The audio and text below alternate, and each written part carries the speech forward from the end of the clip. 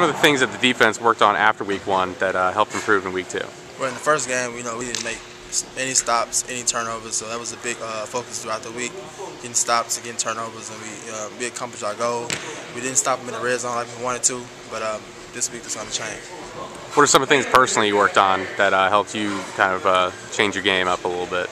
Well, personally, I wanted to get my hand on more balls. I feel like the first game I got my hand on a couple of balls, but I could have got my hand on a lot more.